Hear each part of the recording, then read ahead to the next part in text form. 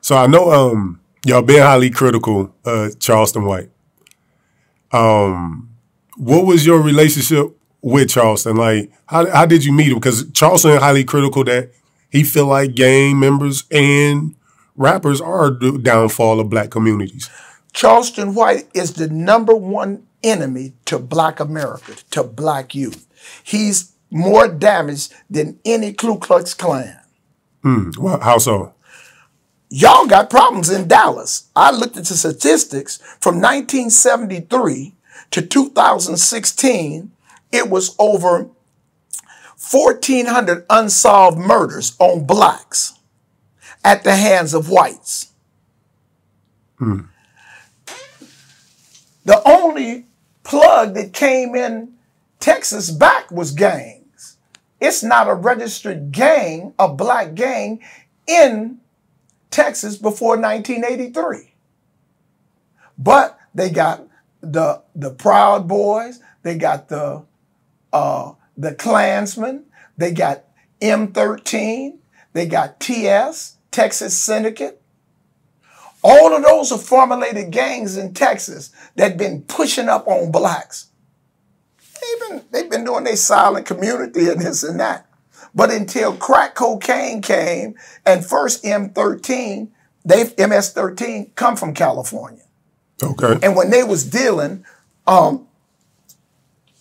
with Rick Ross, they started coming out here, and the Hoovers came out here and started, you ain't got to go to a Mexican. They started putting dope in blacks' hands. Now, it was a good thing, but it gave them an independence. And them dudes started becoming Crips. So you got Charlie. Charlie, I don't know him from a can of paint. But this man hurts his own self. In his own testimony, he said he was trying to shoot something and he hit himself in the eye. And then he went to the circus and was running from a clown or to a clown or being a clown, and he messed his eye up again. So the man is handicapped. He started off with one eye. Then he catch a murder, and he gives all this glorification. And he said if anybody said that he a rat, he'd give him $25,000. He told on his crime partner. And the man was 15 when the murder started and 16 when he got convicted. And his earliest parole date is 2066. Now, in a child's mind, the development of a mind, we're talking about white people. They say a white man's mind from 14, he doesn't develop until he's 20 and doesn't process until he's 26. So you push if it had been a white kid killing a black man, you think he'd have got a 2066 day? Not at all. So we have a problem here. So we got this little boy that went to a detention center and they was pressuring him, and he went to PC, and a white lady gave him a book called Monster Cody, Monster. And he became a Crip behind a book. And he started idolizing, and he told the kids something they didn't know because they hadn't been to country ass Texas. Not that like that though, you know. Yeah, I got you. So he became the big man at 3'4".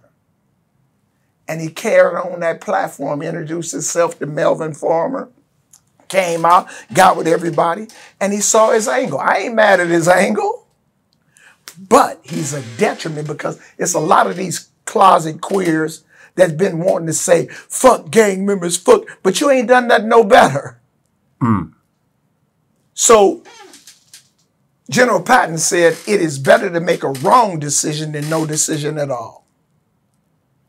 So you got all these coons around here making no decision, standing on Charleston White's back. But what has he done? He talk about, I haven't seen one giveaway. I haven't seen nothing that he related to doing with kids since my little short term with him. I go back doing to my community from the 70s. Garth Brooks gave us $1 million on restructuring LA after the gang truce in 1992.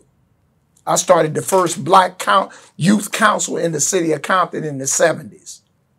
My council members were Omar Bradley was a mayor, Paul Richardson was a mayor. Lawrence Adams was a city manager. John Johnson was a city manager. I didn't create, but I gave some kids some opportunity to see how real gangsters live, how money was spent.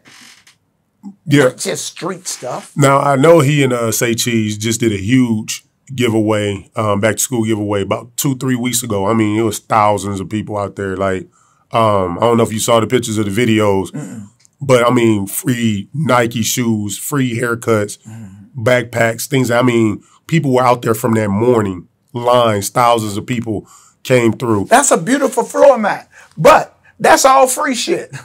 Yeah. They get that shit donated from Walmart, from Nike, you know what I'm saying? Because that's their write-offs. And it's good. But how many with the tennis shoes, did they give kids socks? The most critical thing a kid needs is underwear and socks, huh? That's definitely important for sure. You know, so a backpack, shit, what am I do with it? I mean, you know, it's just like a book today. Yeah. Most of these kids will roll weed with a book. He ain't doing everything on their laptops, huh? Yeah. So a book is primitive. Or I gave books out. I passed out. How many kids gonna read them? Yeah, that's true. I mean, I'm saying they got book bags, not books. But you know, book bags. I heard what you're saying. Yeah. But where did you? That wasn't an original idea. We've been doing that in California for 20 years. Got you. But it ain't changed the situation of people being homeless, huh? What do you feel like his biggest? I know you're saying he had detriment. So what about his message? What is it about? Because I know I interviewed Charleston before, and I said his message is full of shit. His message, I don't give a fucking. That man said one day he didn't believe in Moses. Show where Moses' grave is. He just will say anything, man. He has no substance to the stuff he's saying. It kind of sounds like it makes sense to you. But tell me one time, when we came here first, we came here to talk about some stuff that he said about Compton. But Charleston is not a debater. He's an arguer. He wants to dominate the conversation. He will not sit down literally and talk to nobody. Whoever he ever interviewed and they had a challenge on debating him something he said. Yeah, I can see that. I can see it a little bit. I mean, have you ever sit down with somebody that had an opposite opinion of him? I would say I've never seen it set up knowingly. I mean, and I don't see all the Charleston interviews, so I can't speak of it, but completely. I don't know if an interview knowingly that somebody that he walked in knowing that they're about to oppose him. Yeah, no, but he hasn't.